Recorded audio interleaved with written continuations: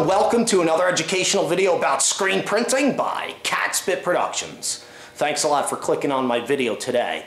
If you need screen printing equipment or supplies, remember that I sell screen printing equipment and supplies at Catspit, screenprintsupply.com, and I have a storefront right here in Phoenix, Arizona. So check out my offerings online at catspit.screenprintsupply.com.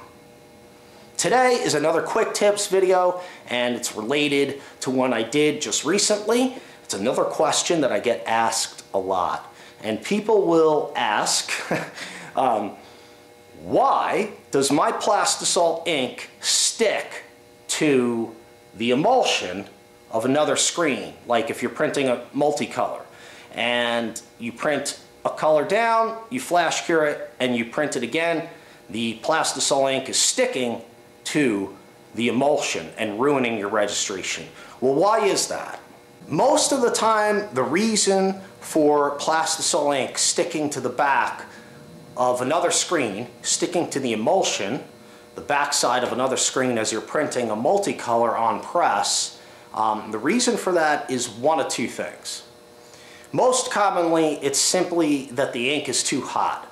Okay, so on a rotary press, that means maybe you're doing a very long job and you have aluminum pallets and they're getting very hot over time, and you're printing too quickly perhaps, and the ink doesn't have time to cool off. So it's going to stick to the emulsion of any subsequent color screens that you print.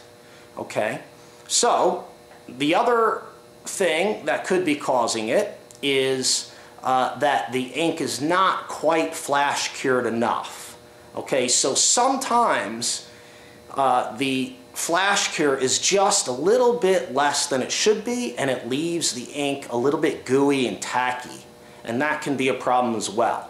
Okay, so obviously to solve that, in the first scenario where the ink is too hot, whether it be because you're running, aluminum pallets on a rotary press, or maybe you're on a single station press, okay, and you're running a multicolor on a single station press. So that is a challenge to allow, right, one station. So you have to wait between colors to let the ink cool off and let the palette cool off, because that's the solution.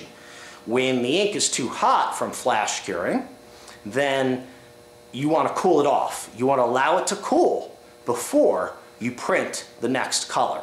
And that way it will not stick to the back of the screen, ruining your registration and everything, right? Okay. In the second scenario, where you have semi-cured or not semi-cured, but like gelled, it's just gelled Plastisol ink. It's not quite semi-cured actually, because in flashing, that's what we're looking for, right? A semi-cure, not a full cure, but a semi-cure. Okay, so if your ink, after the cure, if your ink is a little bit gooey and tacky after it cools off even, that means that it's not quite semi-cured or flashed, so to speak. Okay, so hopefully that makes sense. In the first scenario where the ink is too hot, you need to allow it to cool off. In the second scenario where the ink is not quite flash cured enough, you need to increase your flash time a little bit and allow the ink to cool off. Okay, so that's it. All right, it's as simple as that. Very easy to fix if you're on a rotary press. Maybe not so easy to fix if you're on a single station press, but not impossible. That's all I have for you today. Thanks a lot for watching. I've been working really hard to improve the focus quality of the videos so that autofocus doesn't goof up anymore, and the exposure should hopefully be a little bit better, not being so flat and hazy looking sometimes, So I've been working really hard on that, and if you enjoy my videos, please remember to create a YouTube account and subscribe to my YouTube channel, because it is very, very important to support the continued production of these free screen printing videos right here on YouTube.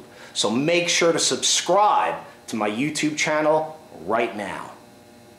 Thanks a lot for watching, and we'll see you next time.